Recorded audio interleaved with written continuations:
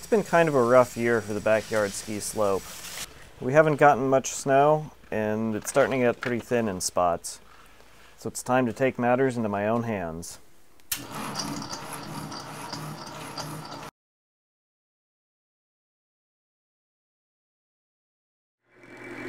We'll do a little chamfer on here, try to make it look kind of legit.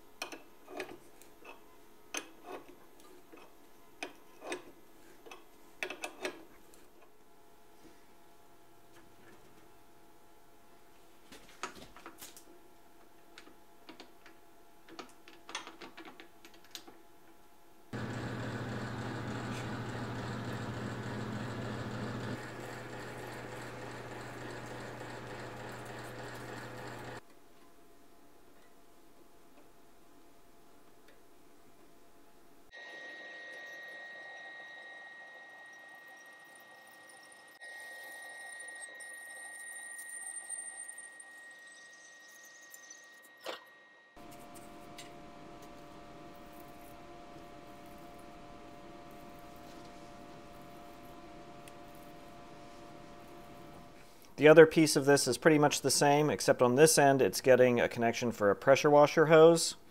You could cobble this whole thing together out of plumbing fittings from the hardware store, but I have a quasi-rational pet peeve about doing that sort of thing. If I can, I would rather do it in the minimum number of pieces.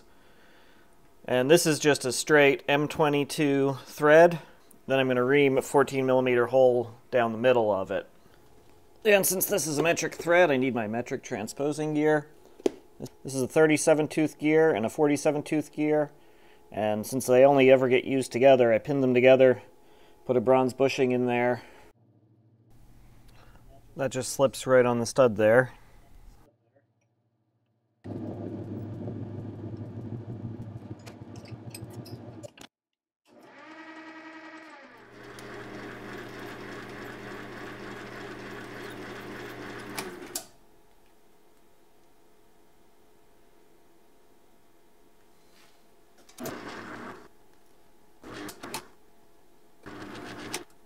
See, I can work in metric. I just need to leave the half nut engaged.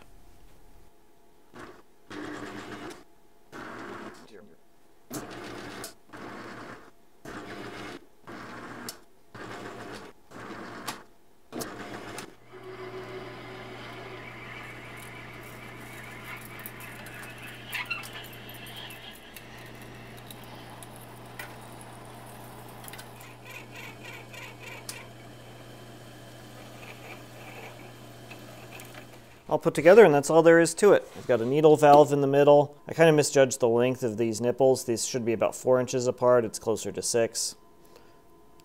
I can swap these out later, but I'll give it a shot for now. This is all subject to revision. So, high pressure line coming in from the pressure washer. That goes out this nozzle. And then we have, for pressurized air, a garden hose. Why a garden hose? This is a good jumping off point to talk some of the thermodynamics involved here. When you compress air, it heats up in the compressor, and then when it gets into the tank and into the air lines, it cools down. When that happens, as most people that have shop air systems know, water condenses out of it, which is why you end up needing water traps and that sort of thing on your system. If you're outside in freezing temperatures with a small air hose like this one, that condensation will freeze pretty quickly and build up and block the airline. So, use a bigger hose. This has a burst rating of 600 psi, so putting 90 psi of air through it shouldn't be a problem.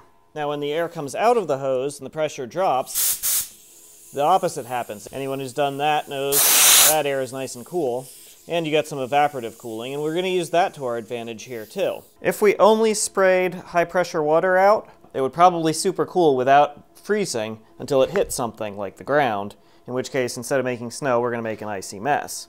So what we want to do is run a little bit of that high pressure water into our airstream, which is what this needle valve controls. It hits this airstream, which cools very, very rapidly to a very low temperature. Very fine mist will freeze. Those ice crystals will be the nuclei that mix in with the other water stream and make the snow. Let's give it a shot and see what happens. Temperature is hovering just about 0 Fahrenheit, which for those that want things in SI units, that works out to about 225 Kelvin. It's a really good temperature for snowmaking. My goal with this was to do some sort of spot resurfacing, cover up some of the rocks, and so far it's doing a pretty good job with that. To see just how much snow this would make, I reset it, let it run all night, probably about 11 hours, and made a decent sized pile of snow. And so of course the real test is how well the ski... Okay, so that works. So there you go, pretty basic little snow gun. I'm obviously not going to be covering the entire yard with this thing, but for kind of spot resurfacing, building some jumps, filling in some of the spots that are slow to fill in, I think that's going to be pretty effective. I'm using this old electric power washer I have. It's 1.3 gallons per minute. And so the bulk nozzle is sized based on the flow rate of the pressure washer you're using and the pressure that you're targeting. I'll leave a link below for the calculator for figuring out the nozzle size. I was shooting for about 700 psi, which is sort of a good general pressure for just getting your feet wet, getting started snowmaking. Though if you're getting your feet wet, you're probably doing something wrong. In this case, it worked out to be a number 3 orifice, which is the last 2 numbers on the nozzle. The first 2 are the angle, so it's a 40-degree number 3 orifice. For the nucleation nozzle, the nuke, you want a wider angle, so this is a 65. And then for the size of the orifice, you basically take the CFM of your air compressor and round it down. Mine's 5.5 CFM at 90 psi, so round that down to 5 and get a 6505. One thing that I am going to change on this is to add a check valve on the airline to keep water from working its way back down the air hose and freezing, because I was having some icing issues. But other than that, that works pretty well. And as these things go, the day after I fired this thing up, we got 9 inches of snow.